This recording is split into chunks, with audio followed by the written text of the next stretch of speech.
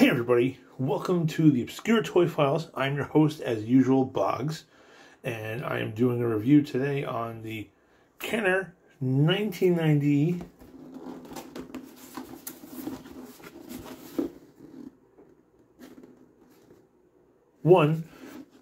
Terminator 2 mobile assault vehicle. But the main reason why I am reviewing this today and unboxing it is not because it's for Terminator. No. It's because it used to be, it is the Vandal 1 vehicle from RoboCop that was never made. As you can see from the side-by-side comparisons, we'll do a little back shot because you can see the actual toy itself. But look at that. That's the Vandal 1, all right. 110%. They just added some other doodads onto it. So we're going to pop this sucker open and see exactly how much of it they did change. And what we can do to make it like the Vandal 1. Because I actually want to use it for RoboCop. I really don't feel like using it for Terminator because it's not designed for him. And to drive it today, we have our awesomely cool dude with his stretch pants, Headhunter. Sit over there. Or fall over. Whatever you want to do. Maybe you should just sit down. Take a load off. Okay, he's going to chill out there. I purchased this from the fine folks over at Spokane Action Figures on Instagram. Please go check them out. If you're in Spokane, Washington, go check out their store. They have amazingly cool stuff. This thing is so old, the tape just... the glue just went poof. Poof. We open it up. We see that Kenner, we really do care. If you're not satisfied with the quality of this product, please call 1-800-347-4613 or write, include name, address, and phone number to Kenner Products, Consumer Affairs Department, 0114 Vine Street, Cincinnati, Ohio, 45202. I don't think you do that anymore because Kenner was absorbed by Hasbro, and there's no more Kenner at all. Although they still put the logos on things. All right, so we're going to slide this out. Thwap. Okay, the box can go over here because we're not going to be using that right now. And we have our Vandal 1 / Terminator 2 mobile assault vehicle in its cocoon, in its vegetative state, ready to be unleashed upon the world. Are you excited, Headhunter? Yes, he's very excited. So I'm just going to do a little view of how this is in there. Oh, an action toy guide. Heck yeah. This is, oh, got the claw. Starting the lineup, yay. Savage Bundle Blitzers. Nerf, Robert Hood, Prince of Thieves, Capital Critters, and Batman Returns, I think. I'm not going to go through the entire thing. Batman Returns stuff. Pretty cool. I've always wanted to get the Skydrop airship. That's like on my list of like random things to buy. This is a cool Batcave. Lots of fun. And Terminator 2 stuff. Yeah, that's actually an original vehicle for this line. And starting line, I was going to have Savage Bundle Blitzers. They're crazy. I have some of these in the other room. Apparently, some of these didn't get made in this country. The Rampaging Road Raiders didn't get made here, I think. And I believe Brains Not Included didn't get made here either. All the other assortments, I think, came out. And this Crazy 8-pack got released in Europe only. Some of them are cool. I like the lawnmower guy. That's just pretty neat. And then Robert Hood, Prince of Thieves action figures, which use a lot of reused parts from superpowers. Yeah, these use a lot of reused superpowers figures. The Gamma Ring and Guard's body was reused for Fire Tuck. And a lot of the accessories were reused. This is the indoor playset from Star Wars Return of the Jedi. This is the Battle Wagon from Return of the Jedi. And these accessories are actually from Bone Age, which is a weird line I'll be reviewing at some point if I haven't. Yeah, I haven't done it yet. I talk about it on my blog. You have the obscuretoyfiles.blogspot.com. And they... I have to flash on this for a sec. Boop. Yeah, the Bola Bomber That's actually two different Bone Age vehicles. It's the bottom half of the Spear Slinger and the top half is the Bola Bomber. And then the net launcher was originally the Tangle Trap. And what's interesting, we can do a little zoomage so you can see it better. So these were made for 2-inch tall caveman figures. You see that little gray piece right here next to Robin? That's actually where the caveman would stand, because the cavemen were 2 inches tall. So they just took the whole thing and reused it for this, because it worked for the most part.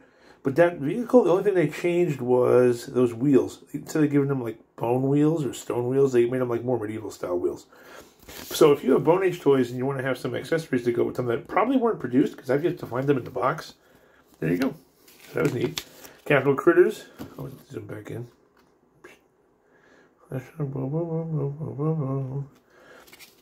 The Capital Critters, they very short-lived cartoon show on primetime, very short-lived toy line. Those you can find very cheap. And then Nerf guns and stuff. Nerf bow and arrow. That's a good one right there. There's a sticker sheet. I'm losing all the stuff. Oh, now apparently this sticker sheet is accurate to the original sticker sheet that was supposed to be on the original Vandal, except for that T. That was supposed to be the Vandal symbol, which is that little skull. So we're going to I might just apply these ones and then leave that off until I can put a Vandal sticker on there. Alright, so let's unearth this.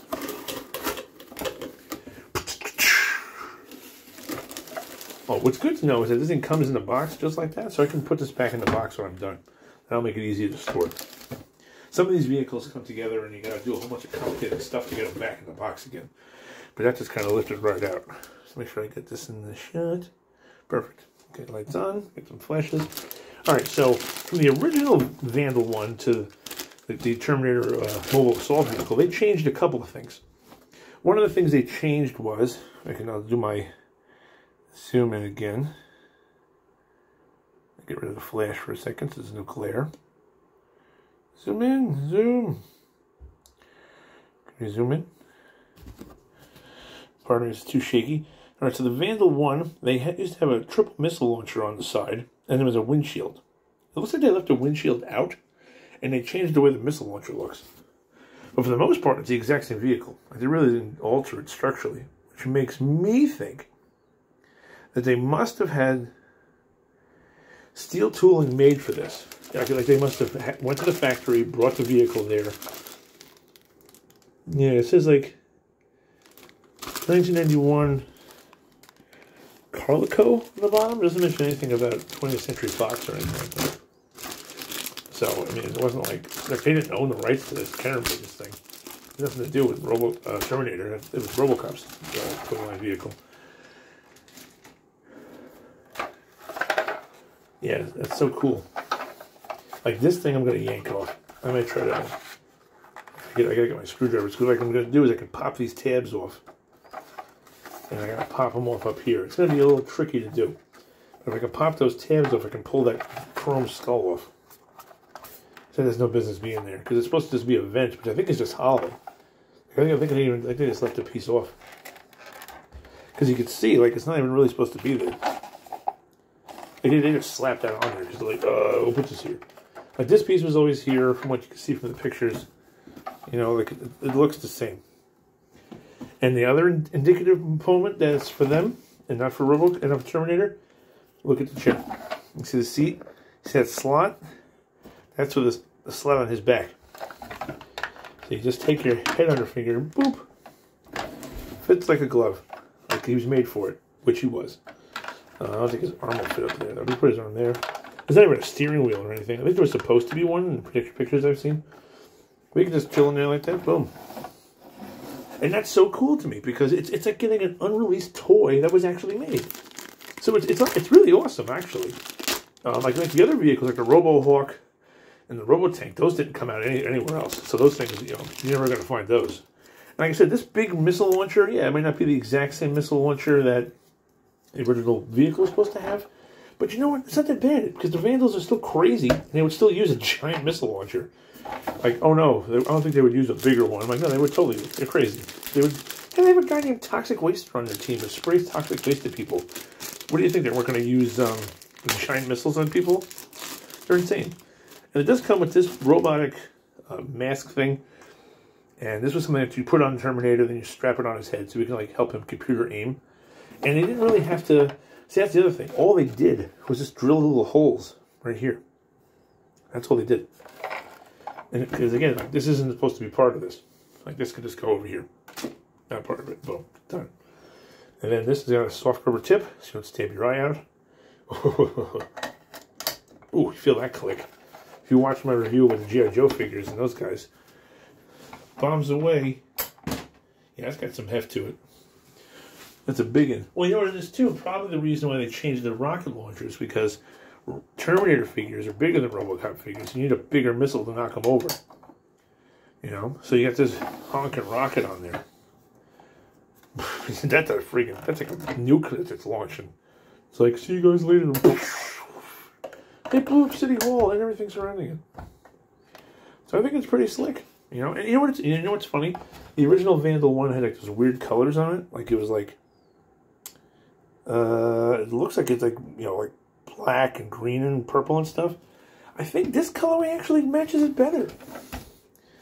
Like this color actually matches because if you look at Headhunter right here, I mean, like check him out. Like he's black and red, and you know a little bit of gray. Dude, boom! It looks like it's his car. Something, you know, like the giant T-1000 skull in the front, which we're going to try to take off now.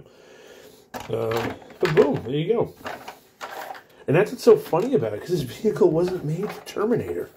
Like it's so funny because if you see him on the, like where's the box? I'll show you. Like you see him on the box, and this dude's like swimming, like Headhunter's swimming in this thing. You look at Terminator sitting in that thing.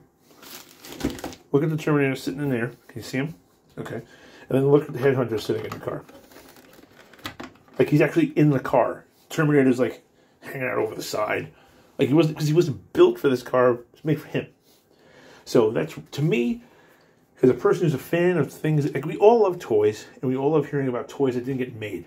It's the stuff that got away. And it's crazy how RoboCop really made so much more stuff. The RoboCop, the Robo voice was going to be made, that didn't come out. You know, the Robo glove ended up becoming a part of a Batman costume role-play set for the Dark Knight collection. The Robo-Hawk didn't make it. The Vandal 1 got turned into the mobile assault vehicle. The Robo-Tank didn't show up at all.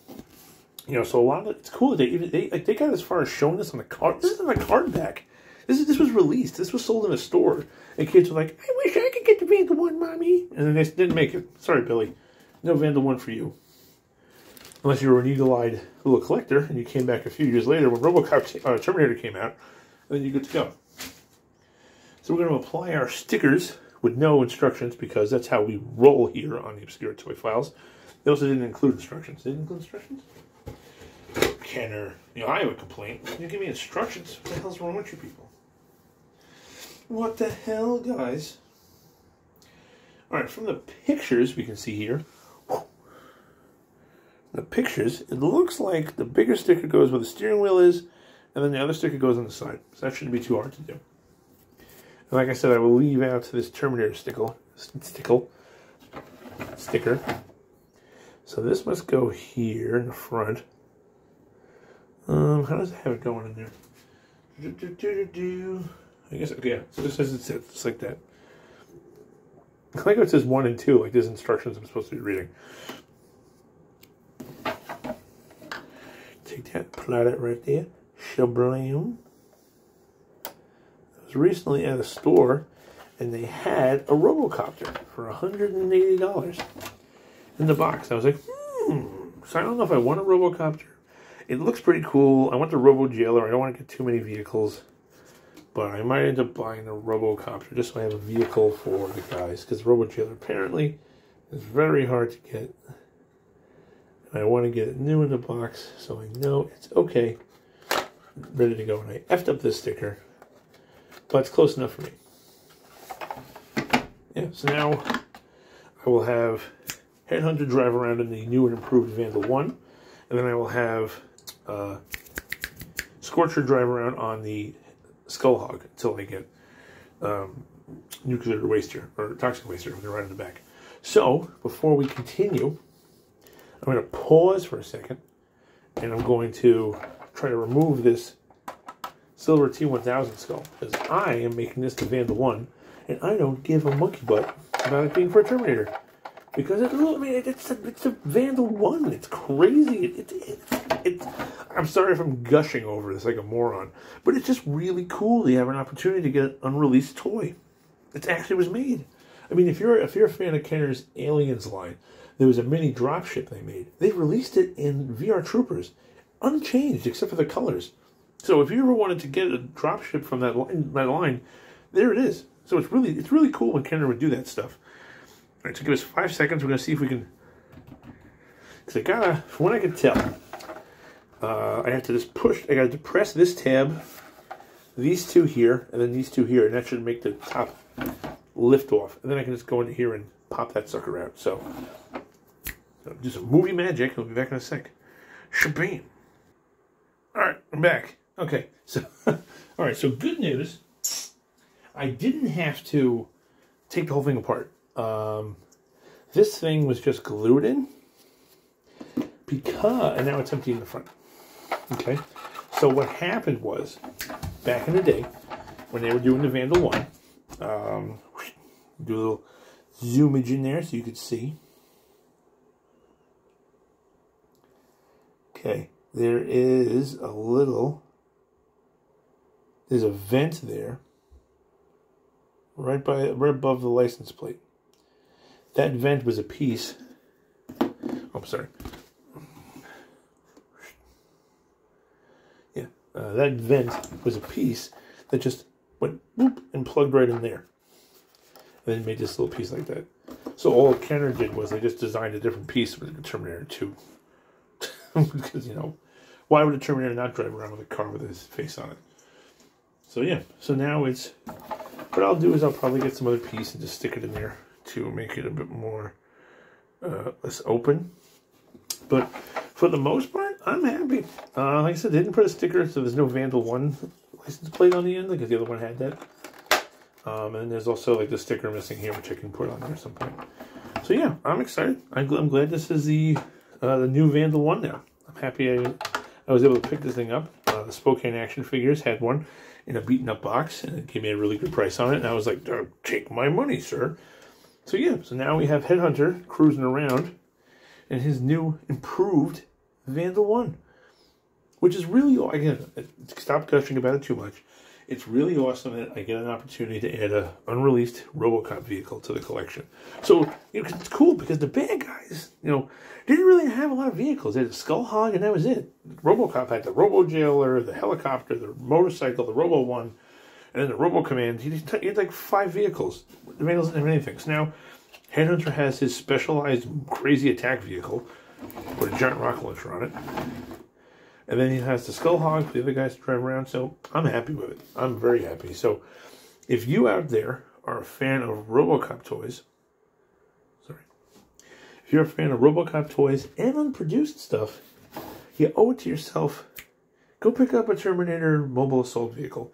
They don't go for that much, 30, 40 bucks, sometimes 50. And you don't got to do a lot of modifications. I took a screwdriver on my knife, and this thing was just glued in there. I mean, I was looking at it, trying to see how it was attached. It was just chilling out like that. I just went in, and I just went and wiggled it around a little bit, and popped like a weasel, and that was that. Nice and easy, nothing crazy. And like I said, just any other accessory bits, like the computer control thing that goes in the back, just don't put it on there. Everything else is exactly the same. Like if you go on Google and look up some pictures of the Vandal 1, I'll see if I can find pictures, and I'll put them in the video, like highlights and stuff, so you can see pictures of it. But that's all it was. It was just a car with a missile launcher attached to it. The missile had three missiles, you know, so it was a bit more formidable because it could shoot 3 missiles instead of just one big one. But it's not an end of the day thing. Like it's not like, you know what?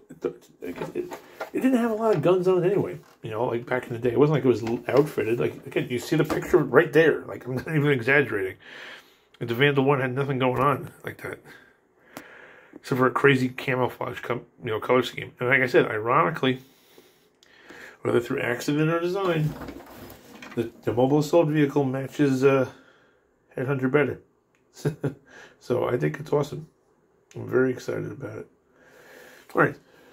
So that was Boggs. That's me, Boggs, here at the Obscure Toy Files. This was our review / modification of the Terminator 2 Kenner 1991 mobile assault vehicle that was turned into the Vandal one from the unreleased wave of RoboCop from, I believe, 1990. So yeah, if you have the opportunity, go check it out. And Headhunter is now going to cruise away in his cool ride. I love my new car. It looks so much like me. See you guys next time.